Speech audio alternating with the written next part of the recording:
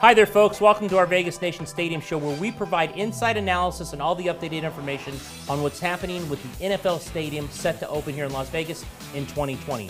I'm Ed Graney, sports columnist for the Las Vegas Review-Journal, and I'm pleased to be joined again today by our man on all things stadium, Review-Journal reporter Rick Velotta. How are you, Rick? I'm doing fantastic. Good to see you.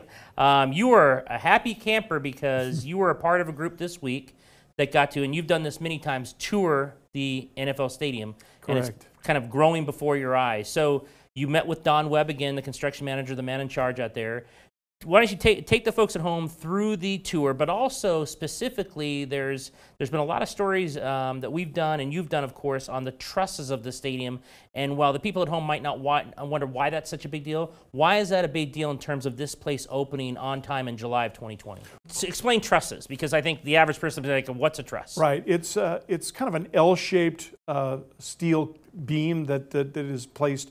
There's 26 of them that go around the very top of the arena, and it goes all the way around the entire circumference of the stadium. And basically what it does is it holds the roof in place. Yeah. So it's attached to that outside ring, and then once they are all in, they will build the actual ceiling, the special roof that you can see through. Okay. On the ground in the stadium bowl, and then they'll take cranes and raise it up to the very top and then hook it down. There's steel cables within this roof structure. They have to stretch all those out to the exact precision lengths that they need to be. But the fact is that those trusses have to be precisely in place in order for that roof to work properly. Now, the reason why it's so important and why we had problems with the trusses, why the construction crews had problems with the trusses, was that one of them went up. It was 1/8 of an inch off. Which might as well be completely off, though. I think people they hear that and they think that's a huge number. That might as well be 10 feet off. I mean, it cannot be 1/8 of an inch off. Exactly, and they have the equipment that they've got to measure exactly where these things have to be. So when they saw that it was 1/8 of an inch off, they said, you know, we've got to make some adjustments. We've got to reconfigure this. So they took it down. Don Webb was hoping to get all of those trusses in by July 31st. He's now not quite sure that it's going to happen by that date. He said maybe more mid-August that they would all be in, but it doesn't matter. And the reason why it doesn't matter is because there are so many things that have to be done in other parts of the stadium that they can work on without having those trusses in place, that they can work on those instead. And the perfect example, as we were walking in the stadium, okay, we start off the tour by going down on the floor level. And when we're down on the floor level, I noticed that they were building something that looks like railroad tracks. There's like 13 rails that extend from the middle of the stadium floor all the way out. Well, what's that for? That's for the tray that they're going to build that the field will be on. So they're actually installing the rails right now. Now, that was something that wasn't supposed to happen for several weeks down the road, but because of the fact that there's an opportunity to do that now, they're going ahead and doing it. So that will basically be ahead of the game, right? And that's why the overall project is still on schedule, because of the fact that they can do other things before they get to that roof truss issue. One of the versatile and cool things about this stadium is going to be what Rick just said. The Raiders are going to be on grass. Right. The Rebels of UNLV will be on turf. Right. There will be another surface, concerts, trade shows, whatever. Talk about that. Not every stadium in the country has this ability on trays to bring different surfaces in and out. Probably the most diverse ground cover of any stadium in the country right now. And think of it this way: on the very ground level is concrete, okay, right. A very smooth concrete, which you can use for some events, right? And you can drive in on it. Right. It's trucks and high tolerance surface, so that trucks and equipment can be brought in on those trucks. Also, down there will be rails that will be to move the grass field. Also, down there will be the artificial turf. So the artificial turf that the Rebels will be playing on is actually about 4 feet lower than the grass surface, because of the fact that that tray is going to be that tall and will have to be brought in when it's a game day situation. Did you, I heard, get to go through the Raiders and UNLV football locker room? We did. Now, when you went into the Raider locker room, were there any nameplates up? Because at this point, other than Carr, and I'm not even sure there, would there be nameplates up? Probably not yet, but what did you think of the locker rooms? Well, the thing is that they're spacious, of course. Huge. Did you feel good walking through the locker room? Could you see Gruden screaming at people and, and giving the fiery halftime speech? They don't have the actual lockers in yet, but it's all roughed in. Could you actually see how it will be formatted? Really? Yeah, and so they're that far along with some of these things. And they have the route set up so that when the Raiders take the field, they will emerge from inside their locker room and go and actually walk through, probably run through a club area. Okay, that's where fans who are willing to pay the high price to be in that That's where you club. and I will not be. Exactly. Maybe we'll be there for a tour. I will be on the roof. That's about it. That's it. Yeah. So, but they'll actually pass right through that club, and people can give them high fives and everything before they take the field.